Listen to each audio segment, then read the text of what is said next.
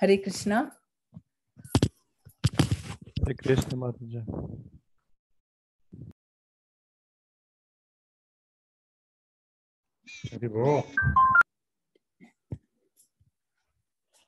Hare Krishna.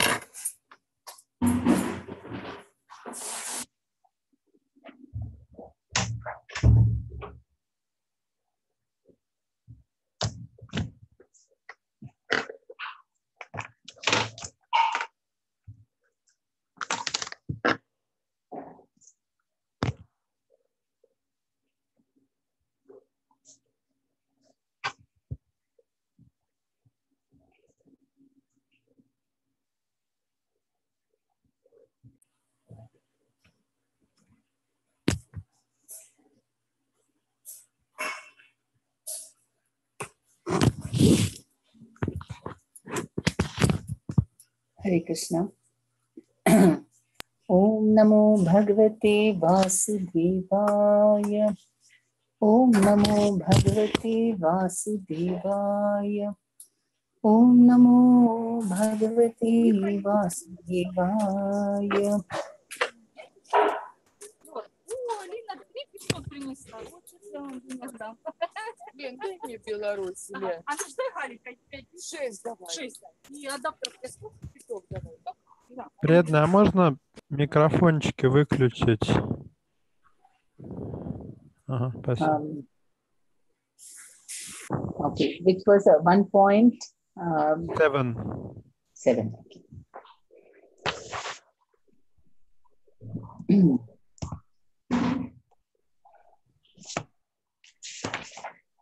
Yani Veda Vidham Shreshto Bhagavan Bhadarayana Anyecha Munaya Sutta Paravara Vidho Vidhu.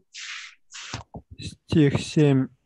О Сута Госвами, как старейший ученый-ведантист, ты знаком с учением Вьясадевы, воплощение Бога. Ты знаешь и других мудрецов, сведущих во всех областях физического и метафизического знания. Комментарий Шрила Прабхупады. Шримад Бхагаватам представляет собой естественный комментарий к Брахма-сутрам или Бадараяне Веданта-сутрам. Этот комментарий называется естественным, потому что автором и Веданта-сутры Шримад Бхагаватам, квинтэссенцией всех ведических писаний, является Вьясадева. Есть и другие мудрецы, помимо Вьясадевы, авторы 6 различных философских систем – Гаутама, Канада, Капила, Патанджали, Джаймини и Аштавакра.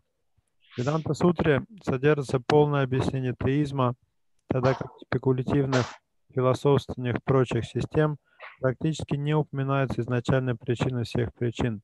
Садиться на висасну может только тот, кто знаком со всеми философскими системами и, развенчивая остальные учения, способен совершенным образом представить теистические идеи Бхагаватам. Шрила Сута Госвами был истинным учителем, и мудрецы на Мишране предложили ему занять место на висасане. Шрила Вьясадева назван здесь личностью Бога, ибо он является его воплощением, наделенным специальными полномочиями. Okay. So the 6 systems, apart from Vedanta Sutra and Srimad Bhagavatam, given by Vyasadeva, are the other philosophical systems, which include atheism. Помимо Веданта-сутры, Шримад Бхагаватам и их философии, есть еще 6 других философских систем, в частности, и атеистические воззрения. We know Kapila Muni gave Sankhya Yoga. Мы уже говорили о Капиле Муни, который дал философию Санхья-йоги. Patanjali gave yoga system. Патанджали дал обычную йогу. And Ashtavakra gave complete materialism. А Аштавакра проповедовал полный материализм. So Gautama, Kannada and Jaimini, they also gave other philosophies which will be seen in the 2nd chapter.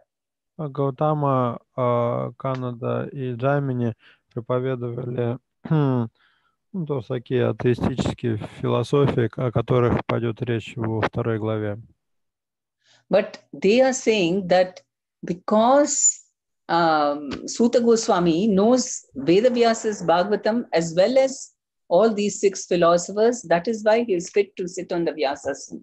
Здесь Шрила Прабхупада говорит в комментарии, что поскольку Сута Госвами был знаком как с философией Бхагаватам Ведавьясы, так и с 6 философскими системами, он был достоин занять место на Висасане. So why should we know all these 6 philosophical systems? Вопрос такой, а для чего нам знать эти 6 философских систем?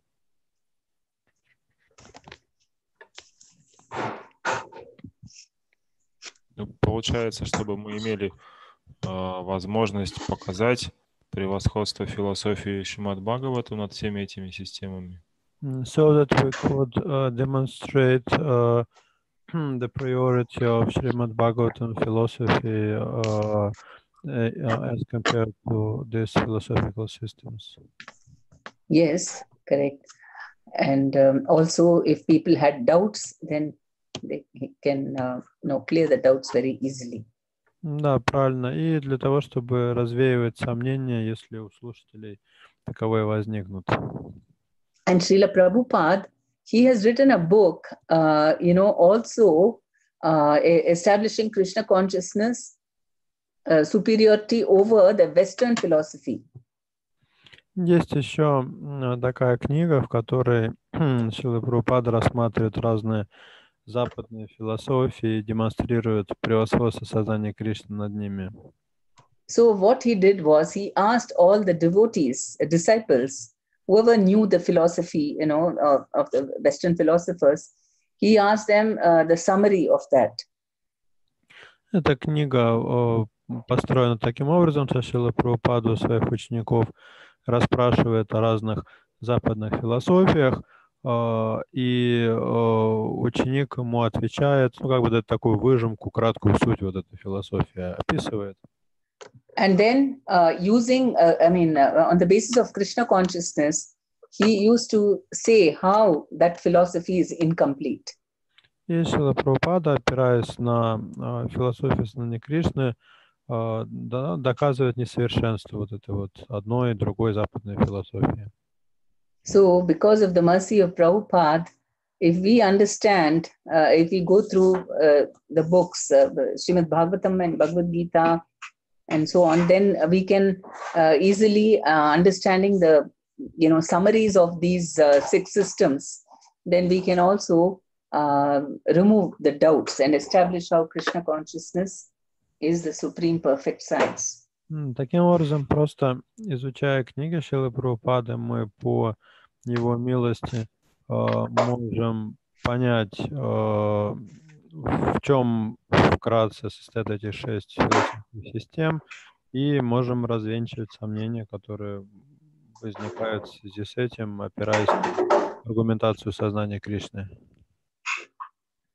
So that's why if we study his purports very carefully, then we can easily defeat any argument. Если просто мы будем внимательно изучать комментарии Шрилы Прабхупады, то нам будет несложно опровергнуть любые контраргументы с помощью философии, которую Шрила Прабхупада предлагает в своих комментариях. Okay, text 8. Vettatvam saumya tatsarvam tatvatastat anugrahat bhruya snigdasya shishyasya guravo guhyamapi uta.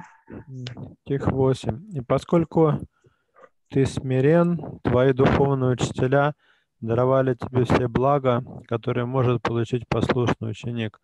Поэтому ты способен раскрыть нам все, что они научно объяснили тебе. Комментарий. Секрет успеха в духовной жизни заключается в том, чтобы доставить удовлетворение духовному учителю, и таким образом можно получить его искреннее благословение.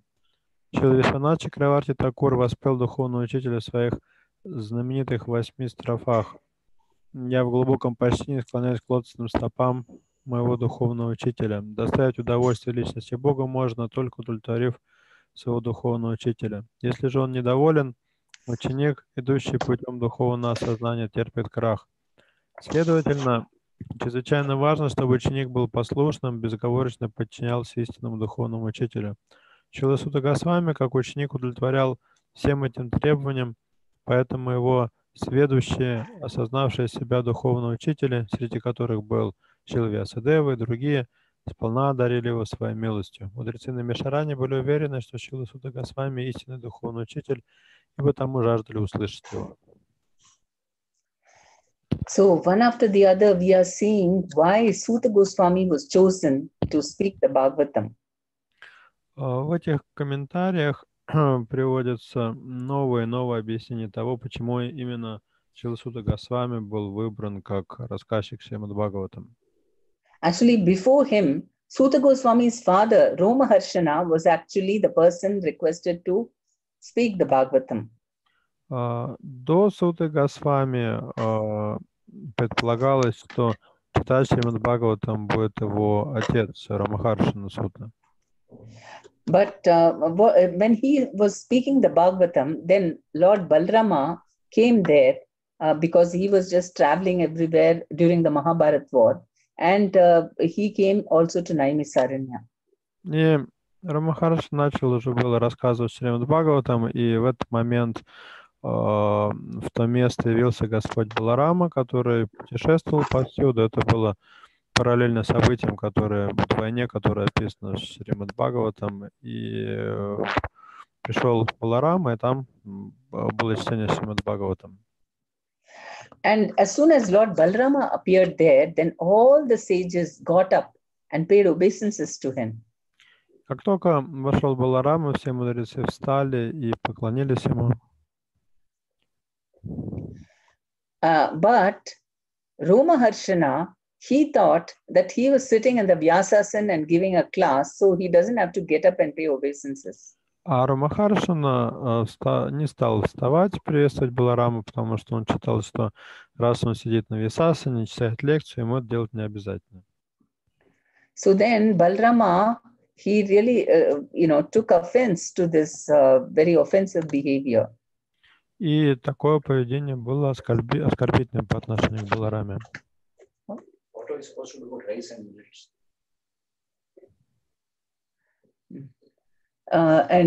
So what he did was he took a small straw, and then he went and, with the straw, with the power of his mantras, he just killed Roma Harshana Sutta. И Баларама взял травинку и с помощью мантр этой травинкой подошел и убил Рамахаршану Суту. Because he is not qualified to sit on the Vyasasana. За то, что тот был недостоин сидеть на Висасане. He did not know the conclusion of all the scriptures. И на самом деле за то, что он не знал выводы всех священных писаний. We are reading all the scriptures just to understand about the Supreme Personality of Godhead. Смысл изучения священных писаний — понять Верховную Личность Бога. And the Supreme Personality of Godhead is appearing before you, and then you neglect him, and you think reading the scriptures is more important. That means he doesn't even know what is the purpose of reading. И тут Верховная Личность Бога, Господь Баларама, появился перед Рамахаршаной, и тот вместо того, чтобы выразить Господу почтение, решил читать дальше. Получается, он вообще не понимает смысл изучения священных писаний. So,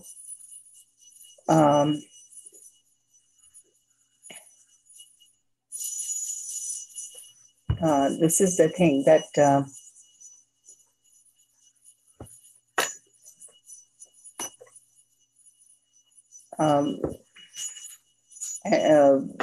so that is why they are glorifying Suta Goswami, because he was very submissive to his spiritual masters, and so he knew what is the essence of the scriptures. А Сута Госвами, в отличие от своего отца, был очень послушен своим учителям и понимал суть священных писаний. and they say that why did he get all that this thing powers? Why did he get the proper understanding to explain? Why was he qualified to explain the Srimad Bhagavatam? Почему Сutta Госвами был, обладал необходимыми качествами, чтобы рассказывать Шримад Бхагаватам? Это вопрос к вам.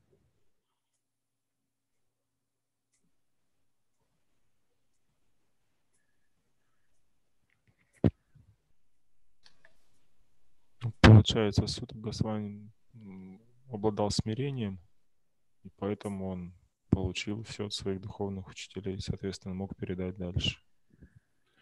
Sutta Goswami was submissive, and thus he got all the favors from his spiritual masters, and this made him qualified to pass this knowledge further. To get proper realization. Yes.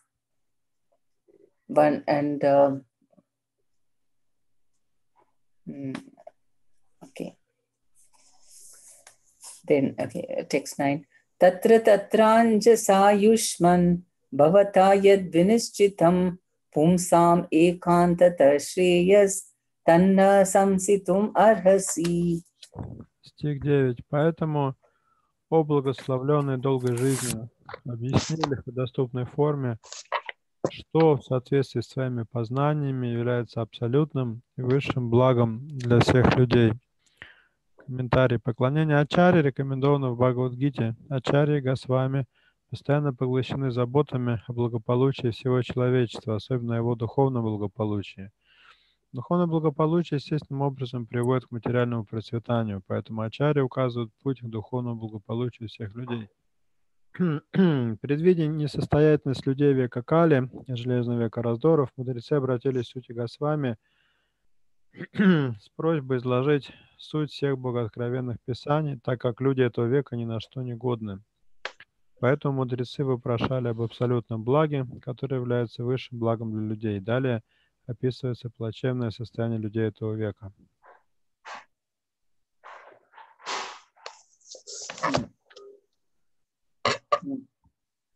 So, what was the first question that the sages asked Sutta Goswami? Какой первый вопрос задали мудрецы Сути Госвами?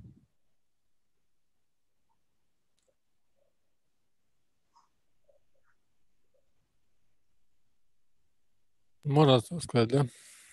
Харе Кришна. Hare Krishna. Их первый вопрос был, в чем главное, самое главное благо для всех живых существ. Самое важное, самое главное благо. The first question is, what is the ultimate good for the people in general? Okay, yes. So we go to the text 10. And we will see how the entire Bhagavatam is the answers to the first 6 questions asked by the sages. Да, всего мудрецы зададут 6 вопросов, и по сути весь Шримад Бхагаватам представляет собой ответы на эти 6 вопросов. Should I read the whole purport for verse 10? Yes, I'll just read the verse. Prayenalpayusah sabhya kalavasmin yuge janaha manda sumandamatayo mandabhagyahi upadhritaha. Стих 10. О мудрец, в этот железный век Кали жизнь людей коротка, они вздорны, ленивы, введены в заблуждение, неудачливы, к тому же пребывают в постоянной тревоге. Комментарий. Преданные Господа всегда заботятся о духовном прогрессе всех и каждого. Проанализируя жизнь людей века Кали, мудрецы на Мишаране могли предвидеть, что человеческая жизнь будет коротка. В Кали-йогу продолжительность жизни сокращается не столько из-за недостаточного питания, сколько из-за беспорядочного образа жизни. Ведя упорядоченный образ жизни и питаясь простой пищей, любой человек может быть здоровым. Переедание, излишество, чрезмерная зависимость от других, неискусственные потребности истощают жизненную энергию человека. Из-за этого продолжительность его жизни сокращается. Кроме того, Люди этого века очень ленивы, причем не только в материальном отношении, но и в вопросах духовного самоосознания. Жизнь дана человеку прежде всего для самоосознания. Это значит, что человек должен понять, кто он, что представляет собой этот мир и что является высшей истиной. Человеческая форма жизни – это средство, с помощью которого живое существо может избавиться от всех страданий, сопутствующих его тяжелой борьбе за существование в материальном мире, и вернуться к Богу в свой вечный дом. Однако из-за порочной системы образования у людей не возникает стремления к самоосознанию.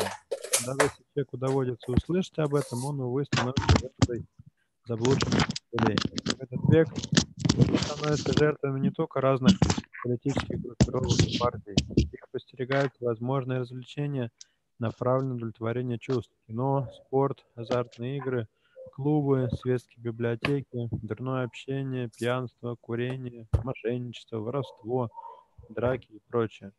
Все это будоражит ум, от чего человек постоянно пребывает в тревоге.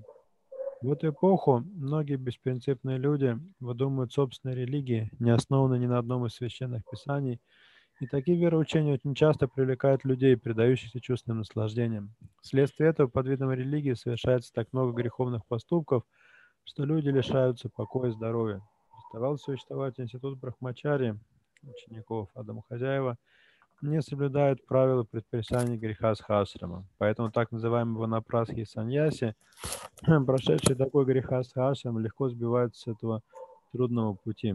В векале все пропитано безверием, и человек больше не проявляет интерес к духовным ценностям. Нормой жизни современной цивилизации стало удовлетворение материальных чувств. Ради сохранения этой цивилизации люди объединились в федерации сообщества, и постоянная напряженность в отношениях между разными группировками приводит то к горячим, то к холодным войнам. Современное человеческое общество руководствуется извращенными представлениями о жизненных ценностях, поэтому поднять его духовный уровень очень трудно. Горя желанием помочь всем падшим душам освободиться от материальных пут, мудрецы Намишарани в поисках такого средства обратились к Шриле Сути Госвами. Okay.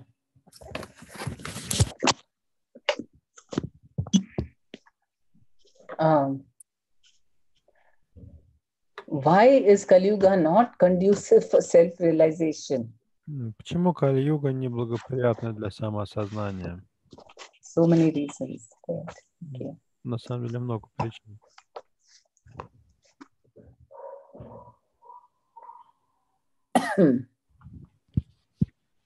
Yeah, who is going to say, Pavel Prabhu?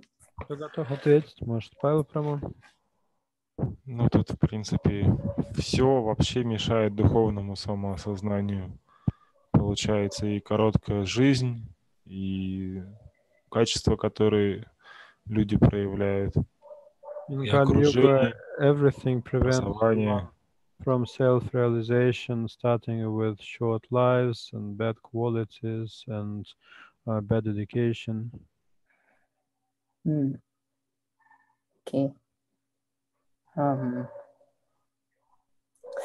Okay. And practically, what is he saying? Regular habits, right? We don't have regular habits. В комментарии Шрила Прабхупада еще отмечает беспорядочный образ жизни. And eating simple food. Он говорит, что ведя упорядоченный образ жизни и питаясь простой пищей, любой человек может быть здоровым. So practically we are seeing because of sense gratification, then it becomes very difficult to do our sadhana. По сути, речь идет о том, что чувственное удовольствие не позволяет человеку поддерживать хорошую садхану. And over-dependence on, if we are dependent on materialistic people, that also puts us at a disadvantage. Then we cannot give time for Krishna consciousness. Кроме того, зависимость от материалистичных людей препятствует самоосознанию, потому что человек просто не может уже уделять достаточно внимания сознанию Кришны. And Prabhupada is saying why life is shortened. Прабхупада также объясняет, почему жизнь человека в Кали-югу сокращается. Life is shortened not because of lack of food, but eating too much food. Не из-за недостаточного питания, а наоборот, из-за чревоугодия. Because, sometimes when we talk about these things, how to maintain good health and so on, people are more interested to hear about Krishna consciousness. Иногда бывает, что люди начинают интересоваться знанием Кришны, когда мы именно с этой точки зрения его представляем, когда мы говорим о том, как заботиться о здоровье, как быть здоровым. And if we can explain to people that because of too much of sense gratification, that's why your life is shortened. И можно приводить это как аргумент, разговаривая с другими людьми, что если вы позволяете слишком много удовольствий себе, то ваша жизнь сокращается. And okay, another thing, you said that people are very lazy. Другой момент, отмечается, что люди очень ленивые. Lazy for what? Some people are working very hard for money. Что значит ленивый? Ведь многие очень много трудятся, чтобы заработать на жизнь. And now that in Russia there is no more communism, and you have all these multinationals coming into Russia, so people have also started working hard. Вас в России, вас это тоже не обошло стороной, все, у вас уже коммунизм рухнул, в страну пришли транснациональные корпорации, теперь вам тоже приходится работать до седьмого пота. So especially in Moscow and all that, people have started also giving this excuse that I'm too busy for Krishna consciousness. Поэтому, особенно в Москве, тоже часто встречаются такие аргументы. Люди говорят, нет времени у меня на сознание Кришны, некогда этим заниматься. And also bad system of education. И все это усугубляется порочной системой образования. The more educated you are, the more you become an atheist. Чем лучше ваше образование, тем более сильны у вас атеистические взгляды. Actually, it should be the opposite, isn't it? Хотя должно быть наоборот. The more you study, the more you will understand how Krishna is controlling. Everything is controlled by God. Должно быть наоборот. Чем больше вы учитесь, тем яснее вам становится, что Кришна все контролирует. Like Albert Einstein, actually, he mentioned that how the more he discovers things, the more he realizes how small we are and what is the power of God. Как однажды Эйнштейн сказал, что чем больше я изучаю этот мир, тем больше я понимаю, насколько мы малы и насколько велик Бог. But in the bad education, what does it say? Technology is everything and you don't need God. Но современное образование, порочное образование продвигает идею, что технологии превыше всего, а Бога никакого нет. So what are all the different distractions Prabhupada is saying in Kali Yuga? А что, по словам Шрилы Прабхупады, отвлекает человека в Кали-югу? Тут целый список есть. People join different political parties. Разные политические группировки и партии. And many different, other sense gratification like cinema, sports, gambling, clubs. И всевозможные развлечения направлены на удовлетворение чувств. Но спорт, азартные игры, клубы. And just reading mundane books in the libraries. Чтение мерзких книг в библиотеках. Bad association. Дурное общение. Smoking, drinking. Пьянство, курение. Cheating. Stealing things. Yeah, cheating, pilfering. Мошенничество, воровство. And bickering, complaining. Драки. So you see, people are very disturbed all the time. Все это будоражит ум.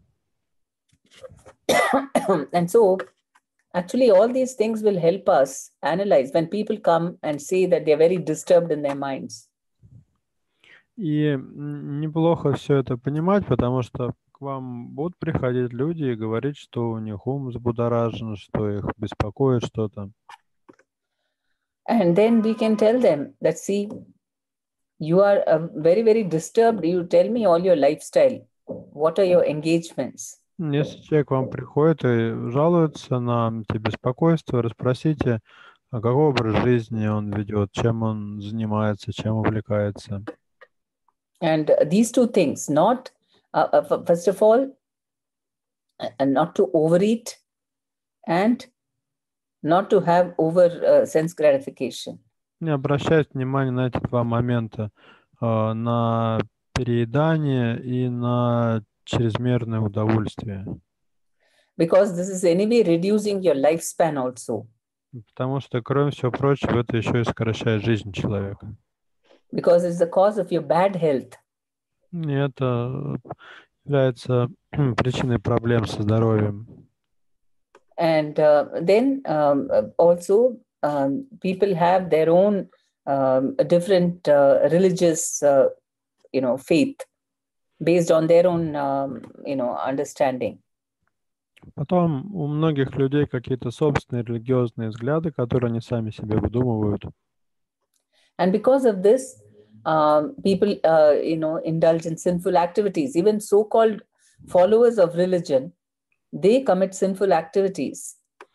И порой эти взгляды, они потворствуют каким-то греховным занятиям. Даже так называемые религиозные люди порой совершают грехи. And Prabhupada, that's why the first thing he told the Christians was, why are you not following the very first commandment which says, thou shalt not kill? Вот почему Шрила Прабхупады все беседы с христианами обычно начинались со следующего вопроса. Почему вы не соблюдаете заповедь Христа «Не убий»? So in the name of religion, they're committing sinful activities, thinking that religion allows them. Под видом религии люди занимаются откровенно греховной деятельностью, считая, что их религия им это позволяет. And so Prabhupada says, this is the reason that they don't have any peace of mind or a healthy body.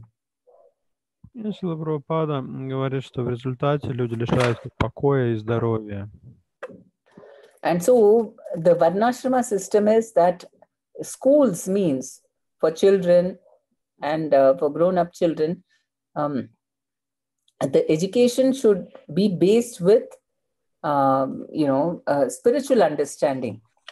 В системе Варнашрамы школы дают образование, основанное на духовном знании.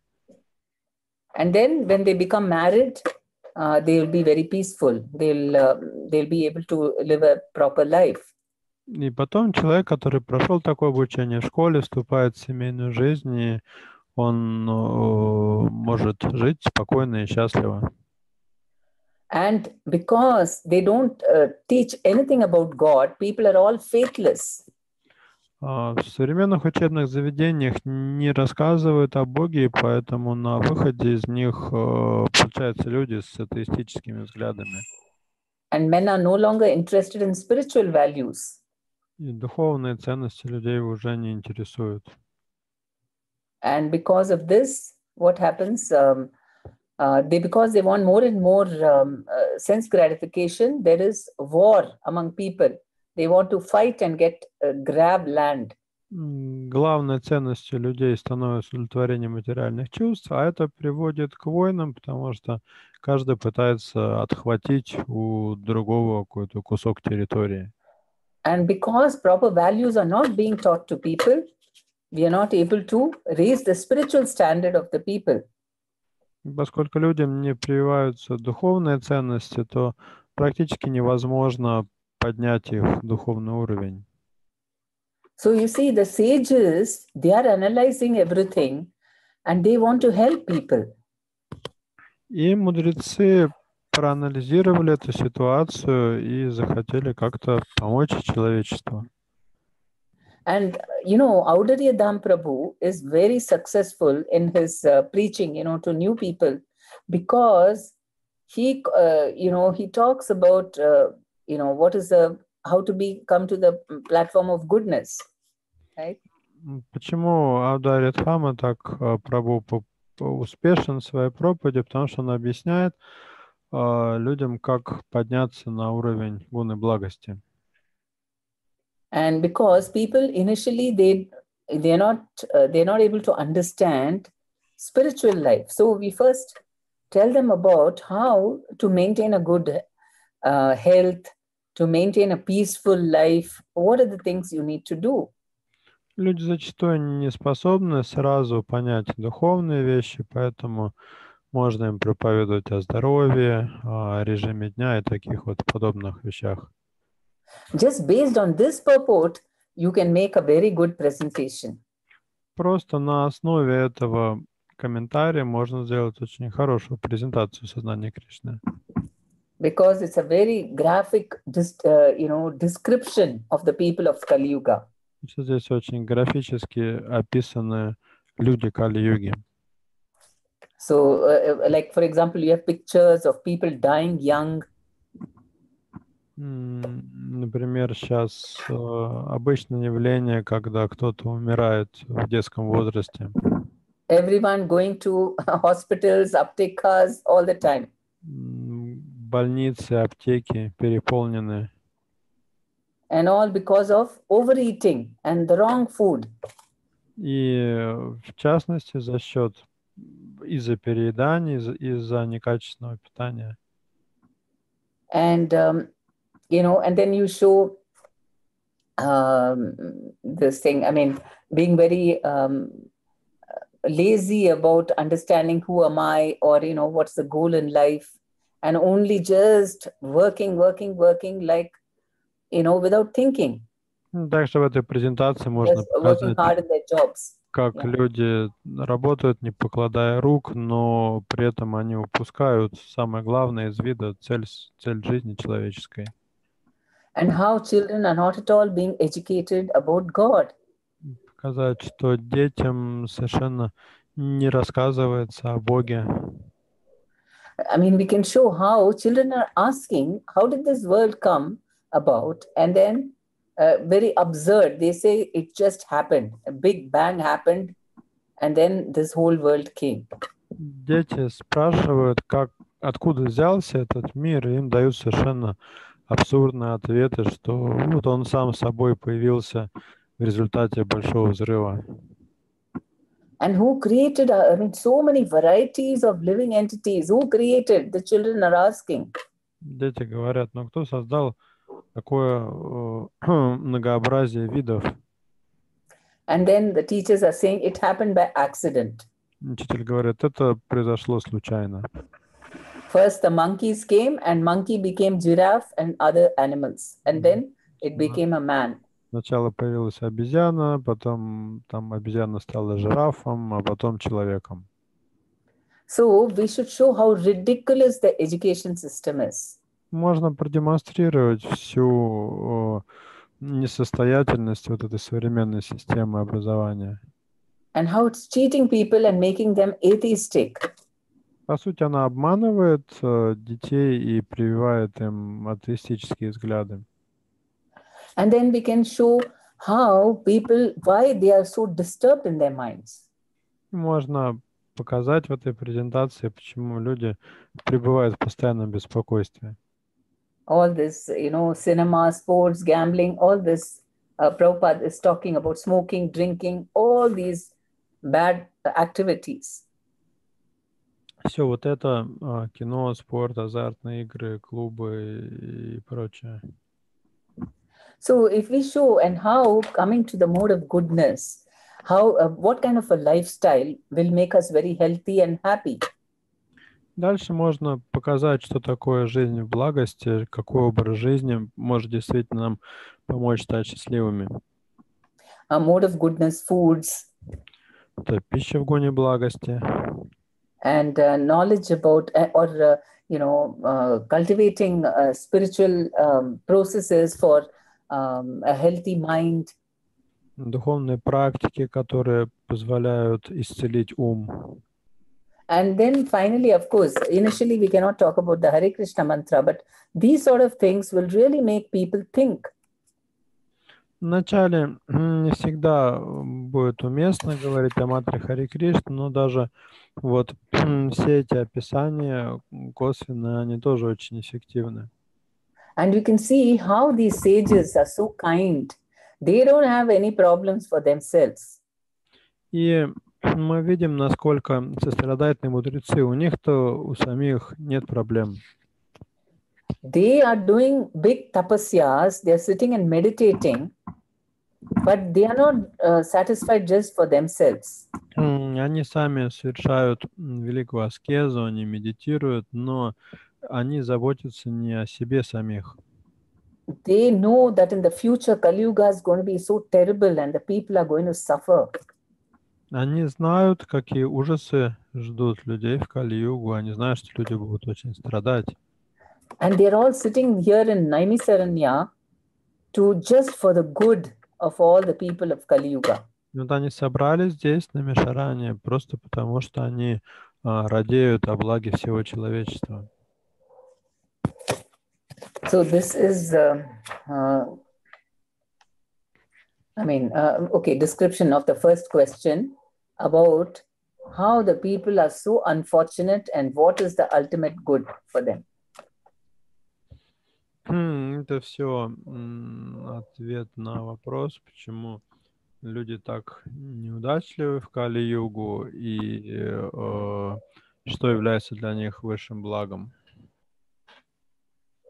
And of course, if you ask the people, do you think in this age we can do any spiritual activities and or realize ourselves? And they'll all say definitely no. И если спросить кого-нибудь, как вы считаете, вот в нынешний век возможно ли заниматься духовной практикой и осознать свое истинное я, то все скажут, ну, конечно же, нет. Then we can introduce Chaitanya Mahaprabhu and Hare Krishna mantra.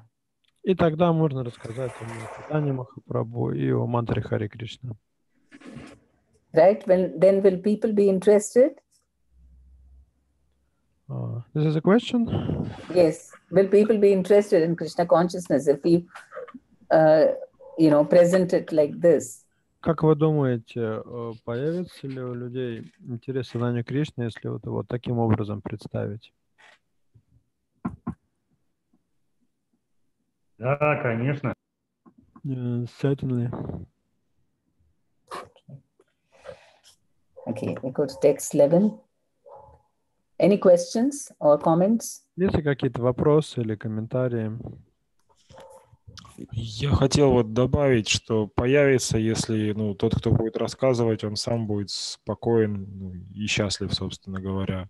I wanted to add that the person himself who will preach all this to other people, he would himself become calm and satisfied. Yes, he definitely will be calmer than what he was before. Ну уж, по крайней мере, он станет более спокойным, чем до того, как он начал это проповедовать. Right? So, of course, you have to have some calmness yourself and some realization. Only then you can, inspire them. Конечно, чтобы кого-то вдохновить, нужно самому иметь определенный уровень спокойствия и определенный уровень духовного понимания. But if you can see the progress, how before chanting Hare Krishna, how they were completely disturbed and all the mood swings and so on. Но если посмотреть на людей в динамике и вспомнить, какими они были до сознания Кришны, до того, как они начали повторять мантру, какие у них были перепады настроений. And how by following a regular sadhana, and regulating his senses, he's become quite peaceful.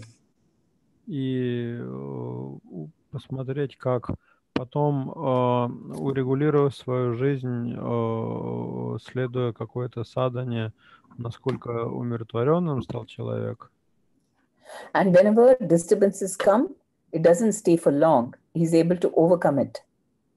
Ну, это становится очевидно. И даже если какие-то проблемы возникают в жизни, они носят недлительный характер, как-то все это решается. So the presenter doesn't have to be like a self-realized yogi.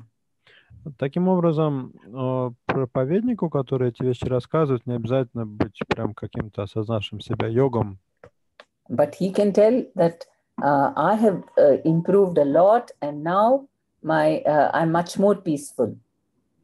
Достаточно будет, если он просто сможет с должным основанием сказать, что у меня у самого жизнь стала гораздо лучше, и я стал гораздо более умиротворенным.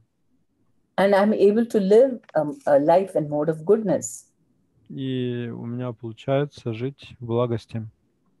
And as I'm following, more and more I'm going to get purified. И чем дальше я буду следовать по этому пути, тем больше я буду очищаться.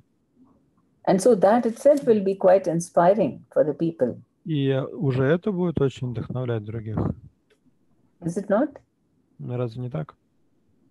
Yes. Text 11.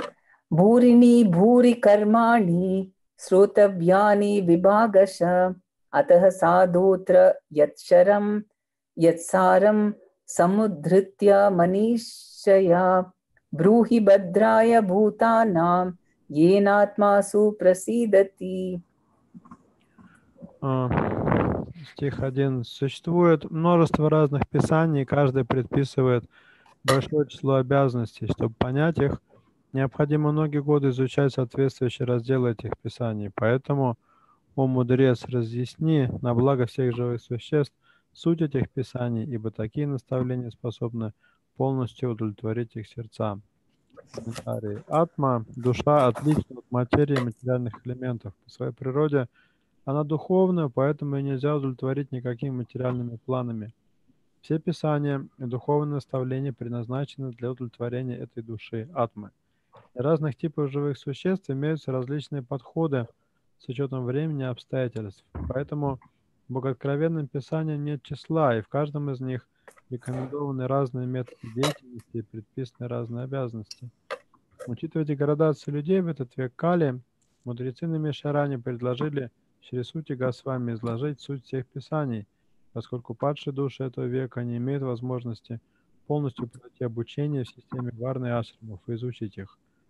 Общество варны ашрамов считалось наилучшей социальной системой, способствовавшей достижению человеком духовного уровня, но влияние Кали-юги не позволяет соблюдать правила и выполнять предписания этих институтов. Кроме того, человек не может полностью порвать отношения с своей семьей, как это предписывает система варнашрамы. Вся атмосфера пропитана враждебностью. Принимая все это во внимание, можно понять, что обыкновенному человеку очень трудно обрести духовное освобождение в век Кали. Почему мудрецы обратились с этим вопросом к Шри Сути Госвами, объясняется в следующих стихах. Okay. Why are there a variety of scriptures? Почему существует множество разных писаний?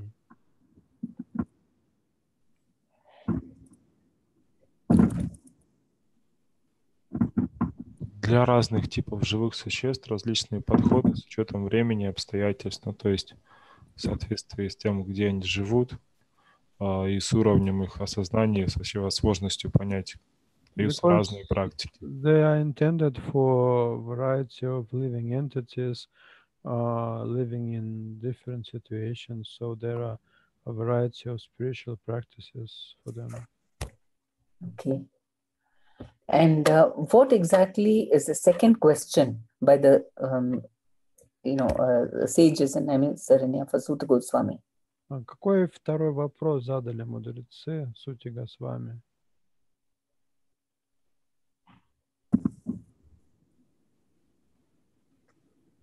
Yes, Satchitanya Prabhu.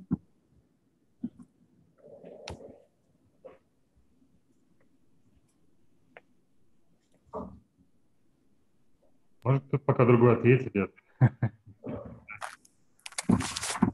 Cannot answer, maybe somebody else. Okay. Doyal Prabhu. Doyal Prabhu. мудрецы, они задали второй вопрос, объяснить им суть этих писаний, поскольку люди в Кали-югу, они не могут пройти обучение полностью, у них нет возможности как бы все это изучить и понять суть. Поэтому они сразу спросили, в чем суть этих писаний. Now, the second question of the sages was, what is the essence of all those scriptures? Because in Kali Yuga, no one is able to study all the scriptures. That's why they decided to know the essence from Sutta Goswami. Okay.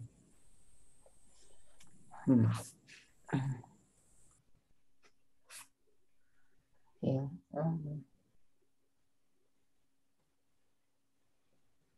So, okay. We go to one more verse.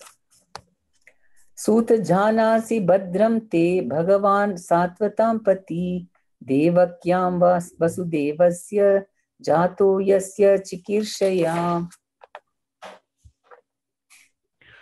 Еще один стих прочитаем, 12. «Будь благословен, о Сута Госвами! Ты знаешь, для чего личность Бога явилась из лона Деваки, как сын Васудевы». Комментарий. Слово «Бхагаван» означает всемогущего Бога, обладающего всеми богатствами, могуществом, славой, красотой, знанием, отречением. Он защитник своих чистых преданных. Бог одинаково расположен каждому, но тем не менее Он особенно благоволит своим преданным. Сат означает абсолютную истину, а слуг абсолютной истины называют сатватами. И Верховного Господа, который защищает таких чистых преданных, называют защитником сатват. Падрам те, будь благословен, указывает на горячее желание мудрецов узнать от говорящего об абсолютной истине. Господь Шри Кришна, Верховная Личность Бога, явился супруге Васудевы, Деваки. Васудева – это символ трансцендентного положения, в котором Верховный Господь являет себя. So the sages, because they were living in the Dwapara Yuga, and they saw that Krishna had appeared, and he was there before the Kali Yuga. Мудрецы жили в Двапара-югу, они были свидетелем явления Господа Кришны. Это все происходило еще до начала Кали-юги. And so they wanted to know that the Supreme Lord, if he has appeared, definitely he will have a purpose, why he came, and he has something for the future also, for Kali Yuga. И они понимали, что раз Господь явился на стыке двух эпох, это было неспроста, явно у него какой-то был план, что-то он должен был сделать для людей Кали-юги. And that is why, because they are so eager to hear about why Krishna came. Мудрецам очень не терпелось услышать о причинах явления Господа Кришны в этот мир. And that is why they are saying blessings upon you to Suta Goswami. Поэтому они говорят, будь благословен, о Сута Госвами. Because he is going to give them the most valuable knowledge. Ведь ему предстояло открыть им очень ценное знание. So the third question is this, right? You know for what purpose? What is the purpose of the Lord appearing in the womb of Devaki? И, по сути, здесь заключен третий вопрос мудрецов. Для чего Верховный Господь явился из лона Деваки? Yeah. Any questions or comments? Есть ли вопросы или комментарии? Okay, we go to text 13. Tanna Shushrusha Mana Nam Arhasi Anganu Varnitum Yasyavatharo Bhutanam Kshemayacha Bhavayacha. Стих 13. О Сута Госвами, мы жаждем узнать о личности Бога и его воплощениях. Разъясни нам поучения предыдущих учителей, ачарьев, ибо и излагая, и слушая эти поучения, человек возвышается. Комментарий. Здесь перечислены условия, необходимые для того, чтобы слушать трансцендентное послание абсолютной истины.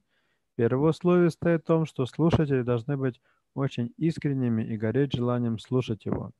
Говорящий же должен принадлежать к цепи ученической преемственности, идущей от признанного ачарьи. Трансцендентное послание Абсолюта не поймут те, кто поглощен материальной деятельностью. Под руководством истинно духовного учителя человек постепенно очищается. Таким образом, необходимо принадлежать к цепи ученической преемственности и научиться духовному искусству смиренного слушания. В случае с Сутой Госвами и мудрецами на Мишаране все эти условия соблюдены, так как Шила Сута Госвами принадлежит к цепи преемственности, идущей от Шилы Вьясадевы, а мудрецы на Мишаране – искренние души, горящие желанием узнать истину. Таким образом, все требования выполнены, и потому трансцендентное повествование о сверхъестественных деяниях Господа Шри Кришны, его явлении, уходе, его рождении, его нисхождении, формах, именах и прочем легко понять. Такие беседы помогают всем людям следовать по пути духовного познания. So, what are the conditions for hearing transcendental knowledge? Каковы условия, которые должны быть соблюдены, чтобы можно было воспринимать на слух духовное знание?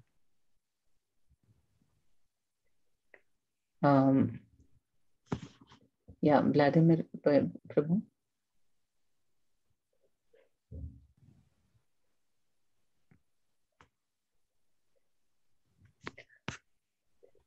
How should the audience be? Ну, Харе Кришна.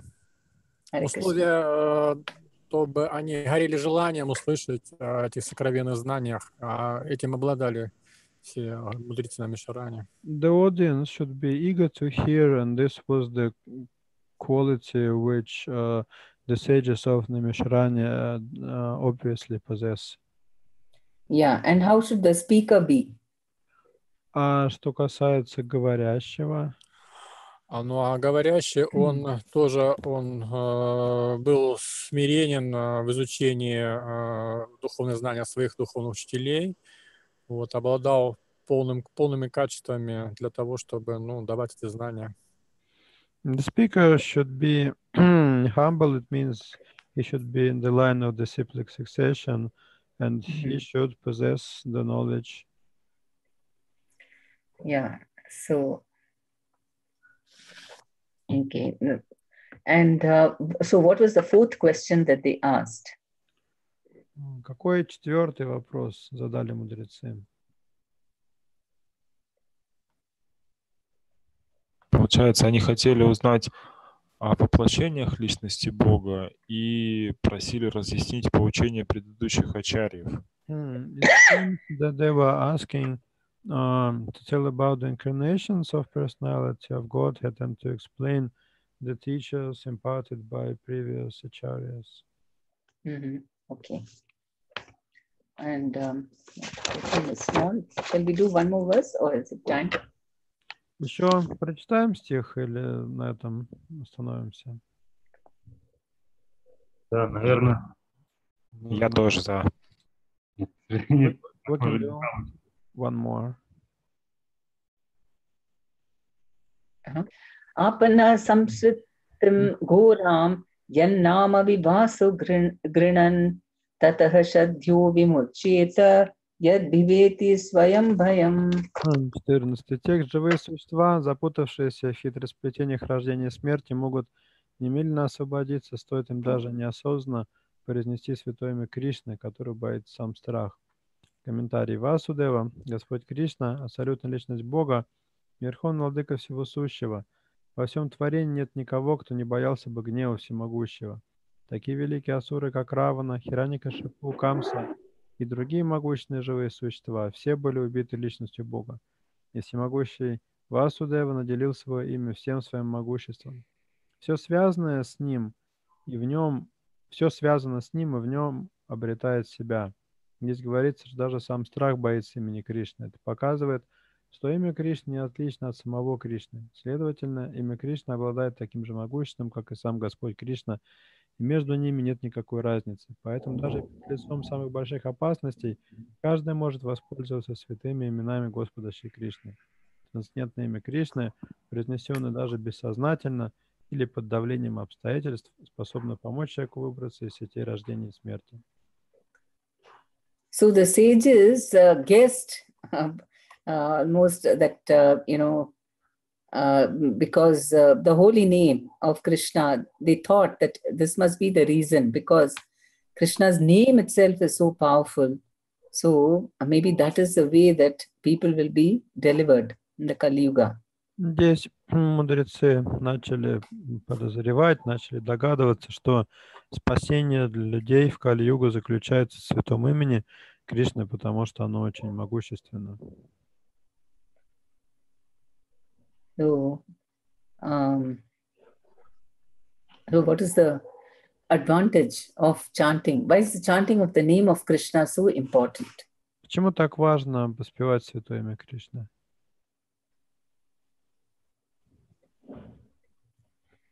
I mean, this is the most important realization that there's no difference between what, Pavel Prabhu, you want to explain?